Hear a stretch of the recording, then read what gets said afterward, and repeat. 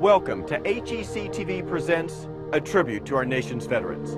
Hi everyone, I'm Tim Gore, and I'm very happy to welcome you to Jefferson Barracks National Cemetery for our special program in tribute to America's veterans. In this program, we'll learn about 5 individual Americans who served their country in World War II, Korea, Vietnam, and the 2 wars in Iraq and the Persian Gulf. We'll also learn about the history and beauty of this majestic cemetery which serves our veterans. Currently, well over 100,000 veterans are buried at Jefferson Barracks National Cemetery.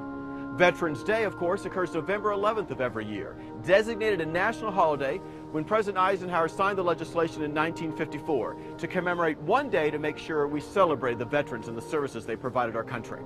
Behind me, the Mississippi River. We'll start our tour by going to that spot where the Jefferson Barracks National Cemetery began over 180 years ago. We're being joined by Al Cochren, Program Support Assistant for Jefferson National Barracks. Thanks very much, Al, for being here. Thanks for inviting me. So we're in the oldest section of the cemetery.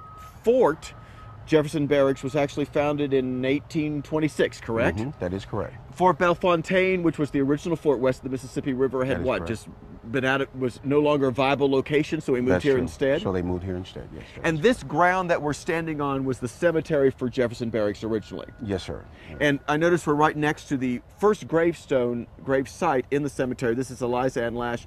She was the daughter of a soldier here on site? That was stationed here at this site. She died from cholera. I also noticed, Al, that in the Civil War section there are a lot of unknowns. Obviously there was not DNA evidence at the time. I mean, go through the process of like what makes someone an unknown soldier in the Civil War. Well, actually, the unknown soldiers during the Revolutionary War and the Civil War, what they did was they went along the riversides and behind churches, behind home, and Abraham Lincoln had them disinterred. One of his orders was to bring them all to one central location.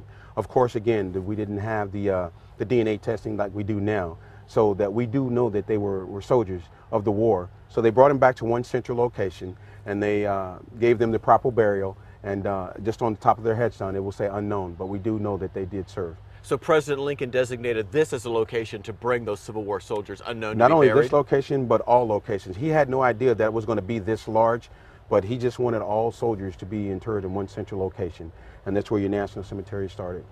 And I noticed in this section when we've talked about the Civil War, we've got Confederate soldiers buried here. Jefferson Barracks was actually a prisoner of war camp, correct, yes, during the Civil War? And is that why Confederate soldiers are buried here? That's exactly the reason why the Confederate soldiers are buried here. So the only Confederate soldiers that would be buried in national cemeteries would have been buried there because they died as prisoners of war? Yes, sir.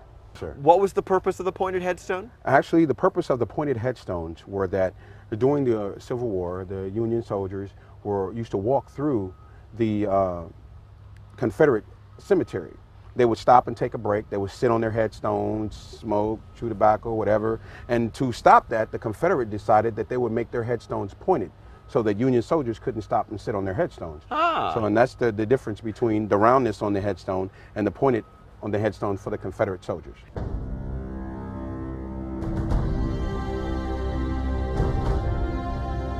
Yesterday, December 7th, 1941, a date which will live in infamy. The United States of America was suddenly and deliberately attacked by naval and air forces of the Empire of Japan.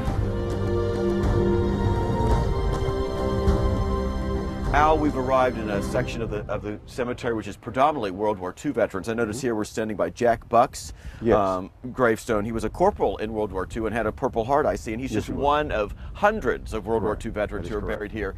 Now, originally, this was actually land that was a boot camp for people serving in World War II? For World War II veterans, and as you can see to my right, you see the old Cavalry Horse Stable, which is the green building right here, and then right further to my right is the living quarters where they used to house the World War II veterans. So it was pretty interesting as far as the land, and also below the bottom of the hill we have the railroad tracks, that transported troops, and also they used the Mississippi River to transport supplies and equipment for the veterans. Now, in terms of location, what made this a predominantly World War II veteran area? Was that just the way the the cemetery grew, so to speak, or this land was available at that Well, time? as the space was needed, they interred the World War II veterans. As we continued to move farther back into the cemetery, then we started mixing in other veterans, you know, because of the space availability that we had here in the cemetery. As you would notice just right here, the predominantly of is World War II veterans, but of course we see Jack Bucks that's planted here in this section because of the space availability. Now, one of the unique features of this particular section are the mass graves that we have here. I understand sir. there's well over 500 mass burial sites Yes, here. sir, about 530 mass graves that are located here in Jefferson Barracks National Cemetery. And so as we go into this area, these are all mass graves for people who served during World War II, died actually in the World War II time period? Yes, sir. Yes, sir. And also the mass graves were, again, when like when you board an airplane, they have a roster of the personnel. So they knew who was on that aircraft or on that ship or whatever, and then they brought them in and interred them into the site. So we knew who was on the airplane, so to speak, but we couldn't identify each individual person then, and that's why they're in a mass burial site. Another example of a mass burial I see here are these victims of a Japanese massacre. What can you tell us about the situation surrounding this gravesite? Yes, the Japanese had the American prisoners building an airfield for their landing purposes, and they found out that there were potential invasion that was going to happen. So what they did was they had 3 tunnels, and they rushed the American prisoners into each tunnel, doused them with diesel gasoline, and set them on fire with torches. Those that were trying to escape, what they did was they set them on fire, and also those that were trying to escape, they shut them down with machine gun fire. Harrison Ochs, United States Coast Guard, from the 27th day of December 1941 until May the 15th, 1945. Harrison, I noticed that your dates of service coincide quite closely, obviously, to the attack on Pearl Harbor on December 7th, 1941. Was it the event of Pearl Harbor that inspired you, caused you to join the military? It definitely was. What was it like in the country at that point in time? Take us into the sense of what the country felt like, what the fear or anxiety was, and how you were committed to serving at that point. Well, my older brother was in the ROTC in the Army, and I knew a little bit about it, him and so forth, and I decided that it was time to go, that I was a senior in high school, and so I interrupted my education by 6 months. I decided to go then. And you decided to join the Coast Guard? That was your first choice? No, I tried to join the Navy, and all they had was 6-year enlistments. They had 4s, and they run out of them. And I knew everything. And I decided that 6 years is too much. I wanted to go to sea. So he took me out in the hall and pointed up the hall. He says, the Coast Guard is sending me to sea. And they sure did. Basically, after I got in the Coast Guard, like I say, I went to Norfolk and then boarded a ship there in my civilian clothes. And our first thing was to patrol Cape Hatteras. I figured we'd go to boot camp, but it never happened. My boot camp was rolling depth charges on U-boats. We would roll them, they were set like a clock. They had a dial on them. You set them by the footage, and it's a guesstimate. At that time, our equipment wasn't that good. They would take and set that, and at a certain depth, they would explode. And the barrage usually was probably about 8 depth charges. My job was look out, work on the after gun crew on the stern, and then sometimes I would help with the depth charges, reloading them and so forth. In that period of time, 5,000 men died. In other words, about 4.5 months, 365 ships went down with over 5,000 men. What was the spirit of the country like during this World War II period? It was very patriotic. I don't think we'll ever see it again. And what does it mean to you that we take the time at least once a year, if not more often, to honor America's veterans? What would you want the public to know about the importance of honoring veterans? Well, as the honor flight has the back of our shirts, it says, you learn English from your teacher, and thank a veteran you're speaking English. Al, as we stand here by the gravesite of J.B. Underwood, a staff sergeant who I see was in the armed services from World War II all the way through Vietnam, and we look out over this large expanse, We've now arrived at the area of the cemetery where we've really got people from all wars buried, correct? We've started correct. at the original section, we went to a Civil War area, we went to a World War II area, but now, of course, as more and more veterans get buried, there's just all sorts of space you have to fill. Talk a little bit about the scope of the operation here, because we're obviously getting a lot of World War II and Korean veterans dying. How many burials do you all have to deal with? Well, on an average, here at Jefferson Barracks, during the summertime, we have about, I want to say 20 burials a day. And as it gets into the colder months, during the wintertime, it's up to 45 burials a day. What we see here is, through this large, vast area, is that when we have space available, we'll inter the veterans throughout the cemetery. So it doesn't matter what time period you served, but it's when you pass. And again, we look at the headstone here and we see that this gentleman right here served in 3 different wars. He was in during that time period, and therefore he has the 3 different war time periods on his headstone. So you're averaging, generally speaking, 450 to 500 burials a month here at Jefferson Barracks alone? Alone. And how many national cemeteries are there? We have about 139 national cemeteries. Now, you also served in the military yourself. You're a Marine, correct? Yes, sir. Yes, sir, I am. And you're constantly giving back, and as we take time to think in terms of commemorating veterans, how would you like the public to think about veterans, and how should they think about honoring them? What's the best way they could do that? Well, being a minister myself, the best way to honor anything is to have respect. And in order to get respect, you have to give respect. And so when we see that these veterans are coming back now and that are looking for someone to hold them in, to bring them in, to have an outreach program so that we can let them know that we really appreciate what they've done for our country. Because today it's them, tomorrow it may be you.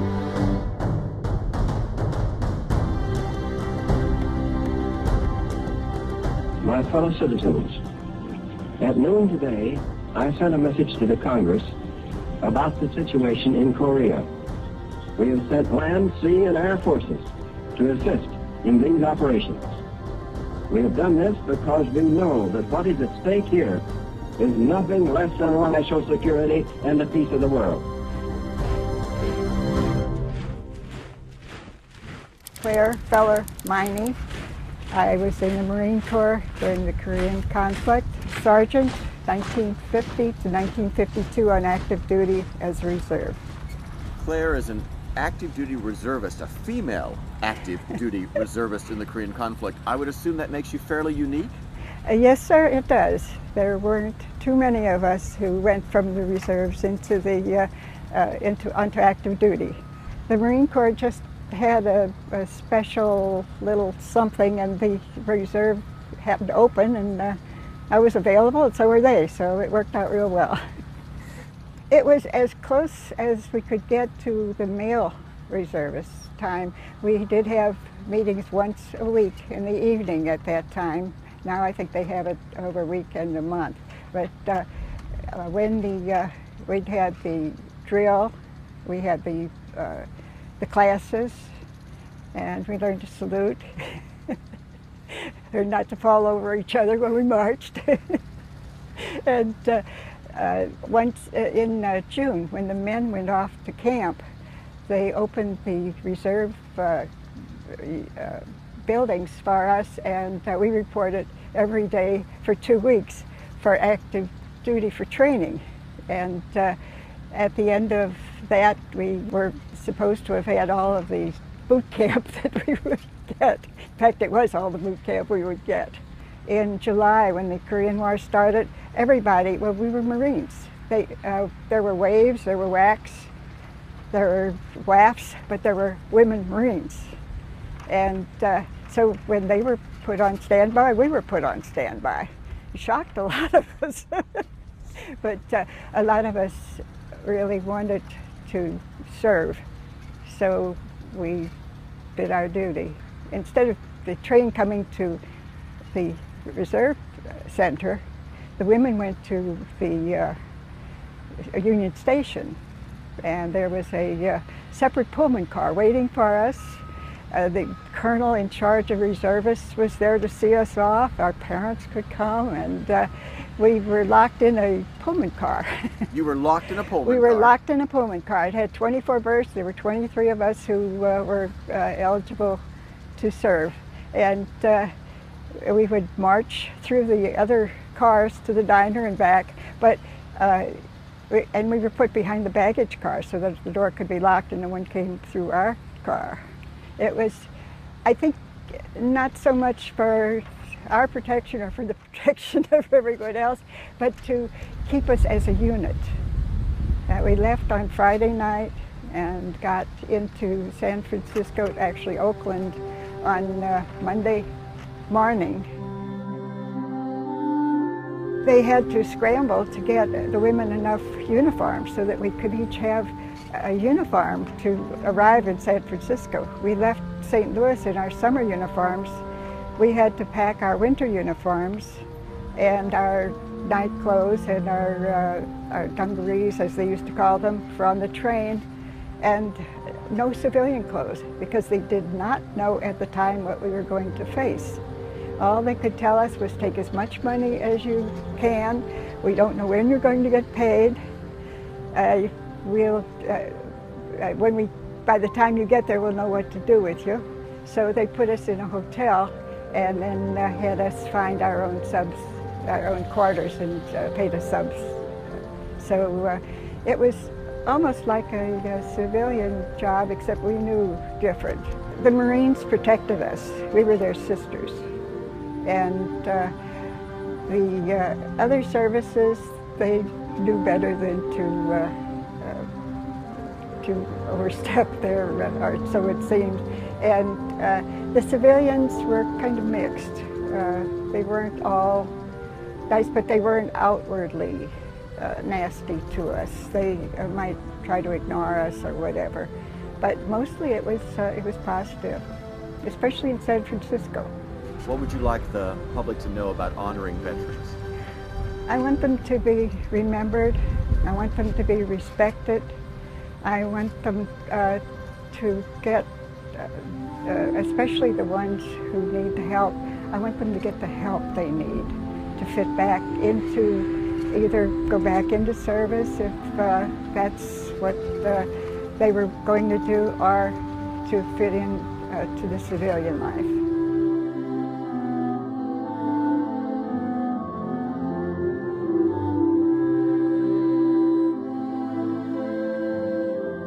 Al, I know that the cemetery is always concerned with space. You're continually expanding, and we've arrived at an area where we see a lot of construction going on. Tell me about what's happening here. On the other side of this wall is the hospital has donated another 30 acres for Jefferson Barracks National Cemetery, seeing that we are running out of space.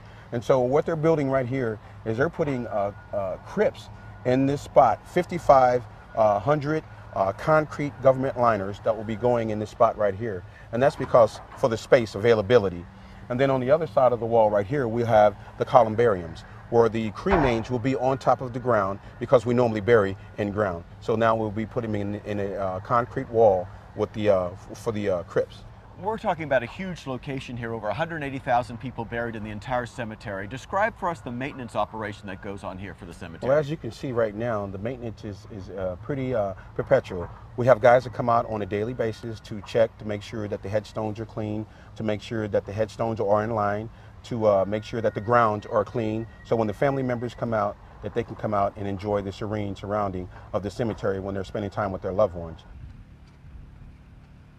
We also have a grass cutting crew that comes out and pretty much cut the grass every week. By the time they get through at one section, they're working on another section. So throughout the whole week, they're just doing a turnaround for the whole cemetery. We have over 180,000 headstones, and they actually weed whack every headstone when they come out to do the maintenance. So as you can see right now, the grounds are looking pretty good.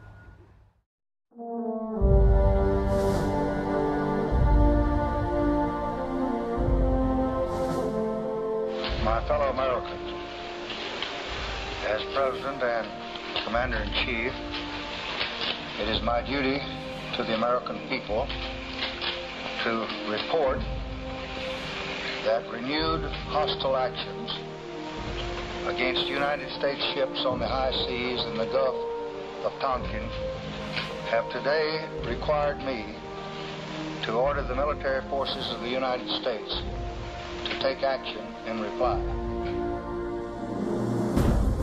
Michael Moore in Vietnam.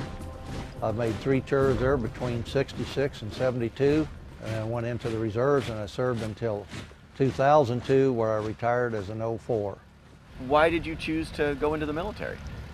I can remember as a kid my uncle coming home in his Navy uniform, and that's all I ever wanted to do was to join and wear Cracker Jacks.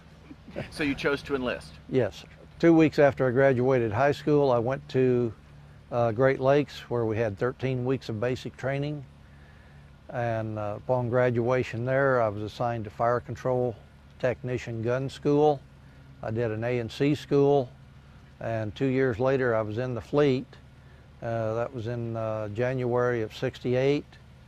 Picked a ship up in Subic Bay and headed straight for Vietnam. We was over there, that cruise was 7 months long. The Tet Offensive of '68, we got hit. Took about 3 shells in the afterstack. Captain's gig was wiped out. Hits on the ASROC launcher. Signal shack was hit, which I was right above that. I was a gun director as a tracker. We had shrapnel marks on the side of the gun director. So we had a lot of shrapnel flying everywhere. One guy did get injured on the ship. He was not killed, but he was injured. And we had a couple other guys that was up behind slip rings in a barbette of a missile launcher. They had a little trouble getting them out because they was hanging on. Your adrenaline just goes from nothing to max. And, you know, rather than talking normal over the phones, everybody was screaming. There wasn't that many ships that really come under fire over there.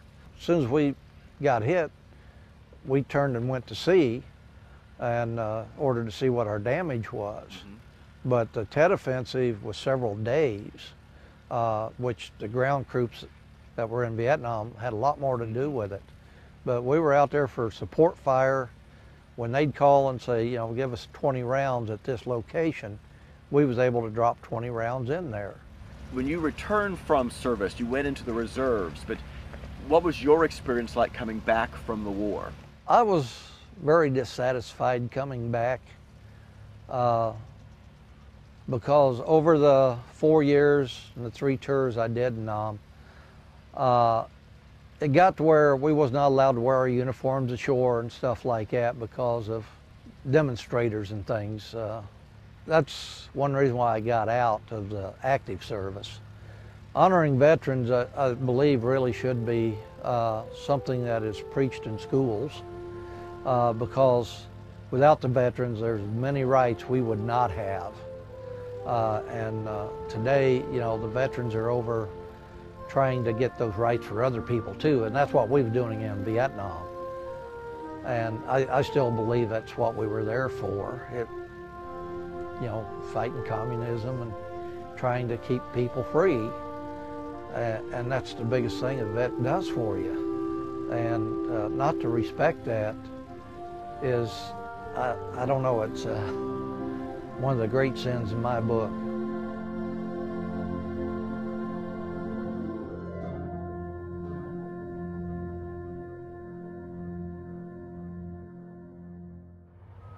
Al, we've arrived at a relatively new section of the cemetery, right? This section's just a couple of years old? Yes, sir, that is correct. As you continue to expand off in that direction, you'll continue to expand in that direction in the next few years. But I noticed as we move into this area, and I saw it in other places as well, there are different emblems of belief that are placed on the gravestones. That is correct. Could you talk a little bit about that? Well, basically what we do here at Jefferson Barracks National Cemetery is we feel that every belief of the individual should be respected, no matter what it is. So what we do is we put the emblem on the top, emblem of belief, to honor those veterans' wishes as far as their belief for their higher power.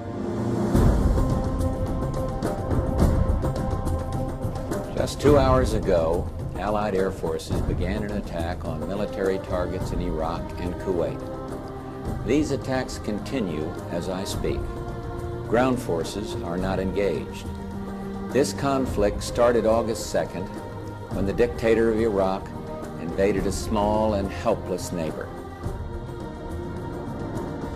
Corporal Dennis Thomas McCauley, United States Marine Corps, Golf Company 27, 1990-94. I come from a long line of veterans in my family. It was something that I'd always wanted to do. So At 17, my mom and dad signed for me. 3 days after I graduated high school, I left for Marine Corps boot camp, graduated from there, and went through combat training and infantry school after that. And almost 6 months to the day, I ended up in, at the time was Operation Desert Shield. And then it was about 3 weeks before the air war started is when I arrived in country. I was in the infantry. I was a ground fighter. That's what we did. We're the first, the first to fight, as they always say, the first ones in, the last ones to leave. We got there, they sent us out to our units, and within just a matter of days, the air war started. The night that the air war started, we'd actually come off patrol. We were running patrols, and we got back into the hooches there, and everybody, we could hear a lot of commotion. The sirens started going off and things like that. And I remember that night walking outside, and you could see the planes and all the fireworks going off, and that's when the actual war started. So I was only in country a few days, and everything kind of kicked off at that point. Once the air war started, we got rid of the tents, and I lived in a hole in the ground. We would move at night, dig skirmisher trenches, and we'd stay down in those holes at night. And for about 3 months, I lived in a hole.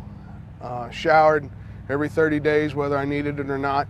That was what we did. And when I say shower, they would bring a truck out with a big, what they call a water bowl on the back of it, and it would shoot a little stream of water out, and you would strip off in your hole, and you'd run out in the middle of the desert, and they'd squirt you down with water, and you'd come back in.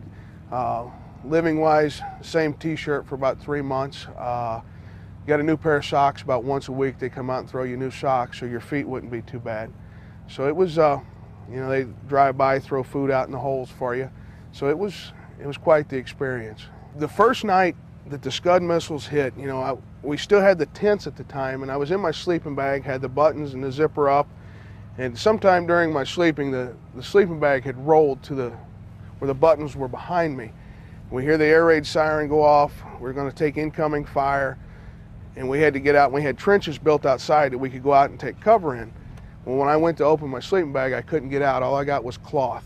And so I ended up, it looked like it was snowing by the time I got out of there, because I had destroyed the sleeping bag. All the stuffing was flying through the air and everything. Everybody got a pretty good kick out of the fact that the new boot that had just got to the platoon had destroyed his sleeping bag about 2 weeks after he got there. Then it got where it was almost a nightly occurrence that you're taking that. And, then once we got out into the holes and we start moving it closer to Kuwait, we would take mortar fire almost on a daily basis. And it's strange because you get almost used to the sound of those coming in. It's never you're never comfortable. I don't want to make a mistake there, but it becomes a part of your everyday life, it seems like. And you were part of the first group that actually crossed into Kuwait and began the process of going into the country there. Describe for us what it was like to meet resistance. Did you meet much resistance? What was the battle like? The night that the ground war started, we were dug in holes inside of a berm that was actually right on the Kuwait border. And they came in, they started popping holes in the berm wall where we were going to go through at. And they were going to do kind of a last-ditch effort here in the States to try to avoid the ground war, to see if he would surrender at that time. And I remember that night down because the holes were stretched as far as you could see either way. That was actually the front line. So if you was in your hole, you were in friendly territory. If you stepped in front of it, you were in enemy territory. And the night that the ground war actually started, you could hear it. It was almost like a roar, because you could hear the guys, the deep breaths and the excitement and everything that was going on, that it was on, that we were actually going in. And so when we got the word, get on your gear, it's time to go, they loaded us up in trucks, and I was actually in the second 5-ton truck that went through the border inside country. Our first mission when we got in there was the breaching of the minefield. Saddam was known for all of his booby traps and his mines that he had laid out across the desert. And we pulled up, and just as far as you could see on top of the sand was these mines. And we come through and blast a strip down the middle, and we move out and we start crossing the minefield. I remember I had an AT-4, the hand grenades and all the extra rounds and stuff that you're supposed to carry. We got right in the middle of the minefield, and they give us the freeze sign and take a knee. And I can remember being 18 years old, sitting there on a knee with all these explosives strapped to my back, thinking this is probably not the best place. I'd much rather be on the other side of this thing.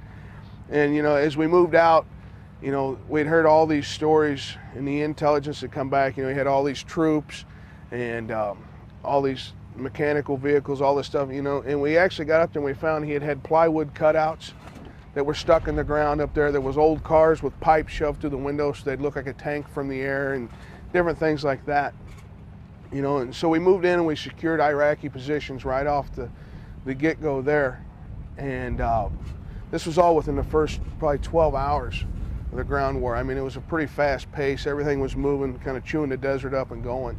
You know, Task Force Grizzly, and so we're moving forward, and that was the first firefight that I'd actually been involved in. And I remember when it was over, just scared, you know, like the adrenaline dump that came, you know, and the shaking, you know. And I remember sitting there and this old Sergeant Major walks up to me and he says, how old are you, Devil Dog? And I said, well, I'm 18, Sergeant Major.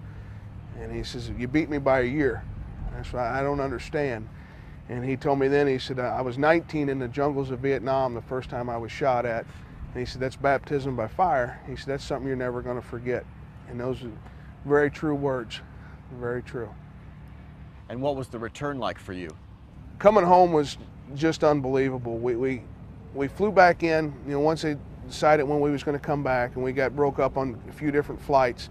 I landed in Westover at an Air Force base. And when we got there, there was some VFW guys from that area came up, said, hey, we got a few people inside. They think you guys are heroes. Act accordingly. It's okay. And a few people is what we're thinking. So we get off the plane and we walk into this hangar, and they open the doors, and there's a red carpet.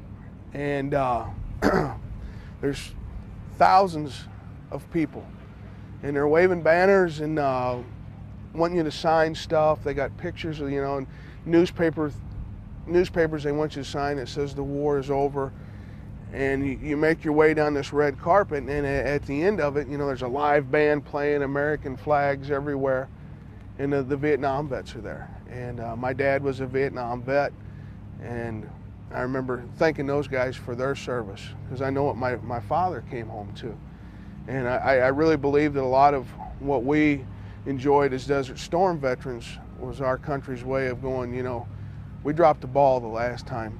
You know, we got to make this right, and we'll never do this again. So, you know, I thank them, and they had free beer sitting at the end of it. So, you know, they fought a war there where there was no beer, so it was nice to have a cold beer at the end of that. And I made it over. They had a set of payphones where we could call our family. And I remember I called my dad, and I held the phone up, and I said, you know, this is the one you didn't get, you know, basically so he can enjoy that part of the homecoming with me. The importance, and I think the best thing that can be done to honor our veterans, is to remember them. Remember, you know, the sacrifice that was made by each and every person that's ever served. You know, we can walk around and, you know, we have the freedom to do the things that we want to do, and that came with a price. You know, that was not free. And it's the greatest honor is, I think, is to step back and to, you know, just remember what these people have went through and what they've done, you know. And it's, you do it for people that you'll never know, but you do it, you know, not just for your family and loved ones, but it's for everybody. And just the main thing is remember them. And when you see a veteran, tell them thank you. Thank you for their service. My fellow citizens, at this hour, American and coalition forces are in the early stages of military operations to disarm Iraq, to free its people, and to defend the world from grave danger. On my orders, coalition forces have begun striking selected targets of military importance to undermine Saddam Hussein's ability to wage war. David Longhibler, was First Lieutenant. I served in Iraq from November 2005 to November 2006. I served in a route clearance platoon. Route clearance platoon is a group of trucks, specialized trucks with specialized equipment that goes on the roadsides looking for roadside bombs. IEDs is what they're called. We travel the roadways.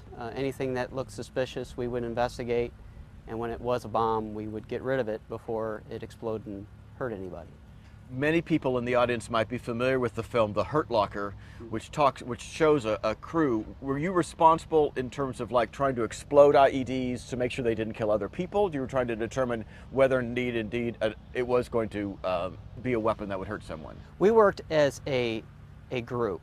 I was a combat engineer officer, so my job was to actually find them. And once I discovered that it was a bomb, my job was to protect the area and make sure that it was safe from anyone that would drive through. And we had what they call EOD, they're explosive experts, and they're attached to us. And they have robots that would go up to the device, interrogate it, find out any information they needed off of it, and then they would blow it in place. What does that vehicle look like? It's a really big truck on wheels. I think it's the heaviest thing our military has on wheels. It's over 20 tons. And it has a hydraulic arm on it.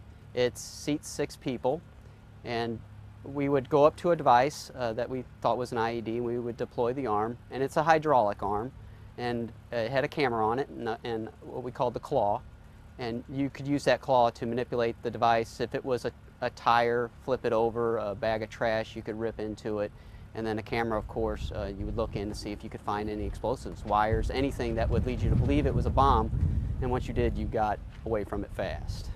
My platoon found 103 IEDs, and I had one of the best debt ratios in the company. It was the best. 1 out of 10 blew up on us before we could get rid of it properly. What's that experience like? It's just somebody grabbing you and shaking you. And it's really fast, it's really loud, it's very strong, and afterwards you're kind of wondering where you're at and forget your name for a little bit. But you gather yourself back together, you got a job to do, so you get back to work. What was it like to serve there? What was the camaraderie like between members of your platoon? It was amazing. The American people, I'm not sure they completely realize what they have in the American soldier. These are the bravest people I've ever seen. I felt safer just by having them around me. If I was there by myself, I would have been scared beyond explanation, but with them around me, I knew that I could get the job done, whatever it was. Like a lot of National Guard and Reserve, we got called up for service. And I found myself in Iraq with a bunch of other Americans who are feeling the same way, like, wow, what have we got ourselves into? And then you just find a way to get it done. That's really what it's about. Because these are people who basically had a day job that they were always doing, right? Yes, but I thought that made us stronger, because you got active duty. They're a younger crowd, and their focus in their training is more specific on military tasks. What I found as a National Guard lieutenant is I was always being asked to do things that were outside of the box, and I had a platoon full of regular Americans who were plumbers, who were carpenters, electricians, all kinds of different jobs, fields, experience, and I drew on a lot of it to get things done. It wasn't just the military mission. There was a lot of other things too. So you returned home from war. What was the return experience like for you, and how do you think Americans are responding to veterans returning from war now? I'm very thankful, because especially the USO, when we were going through the airports, coming home, or even going to theater, they were there. And they were clapping and they were cheering. They were giving us food, drink. They're showing their appreciation. So you really felt like you were one of America's sons going forward. You had that sense of pride.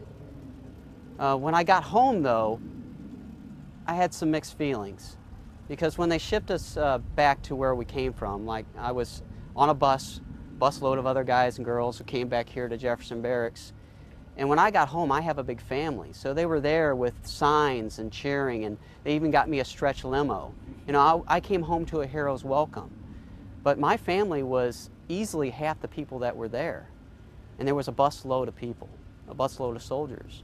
And when they got off that bus, I looked around and I saw a lot of them on their cell phones looking for a ride.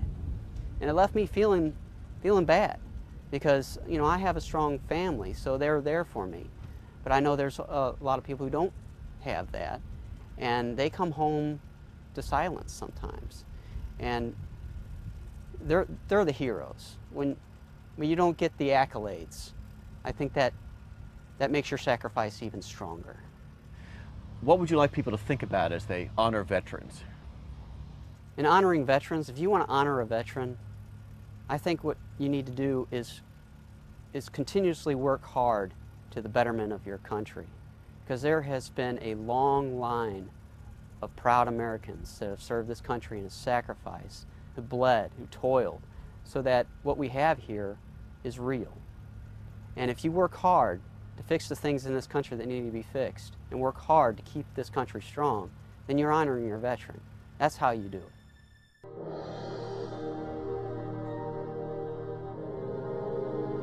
These headstones represent thousands of veterans and their stories.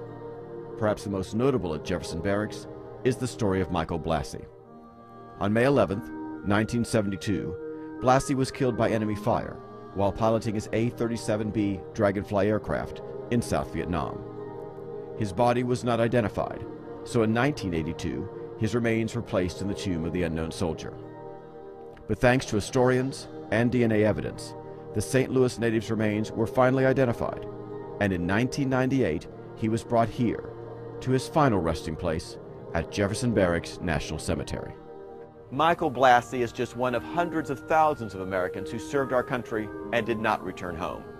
There are hundreds of thousands more American veterans alive today, and today is the day we honor all of them. We honor them for their sacrifice, their bravery, their commitment to our country. I'm Tim Gore. On behalf of HEC-TV, thank you to our nation's veterans. What it means to me to serve our country, I come from, like I said, a long line of veterans, and to me, it was an obligation that I had. It was something that I had to do, and since I'd been a small child, that's all I ever wanted to do, is I wanted to know that I had done my part to help us enjoy the lifestyle and the livings that we have today. And I mean, that was I guess to me, the biggest thing was to know that I was a part of that, and to have the honor to serve with some of the bravest men I've ever met in my life. It means that I had the chance to give back something that the country gives me. It means that I was able to stand next to the men and do my part, where I didn't have to stand back. Because when I was younger, the men were always out front. Well, I got my chance to be out with them. That's what it meant to me. Well, what it means to me to be able to serve my country is to be able to give to others. And as you see, what I'm still doing is still providing services for others. It is an honor. It is one that was bestowed on me to be able to do that. And I take that very seriously. Not only serving my country overseas and in foreign countries, but also at home. So I take that pride and I take that very seriously to be able to give back to what was given to me. I'm a service-oriented person. That's what I've chosen my life to be about. It's about giving more than you get. And I couldn't do anything else. This is who I am. To me, wearing that uniform meant the world, and it still did even when I retired.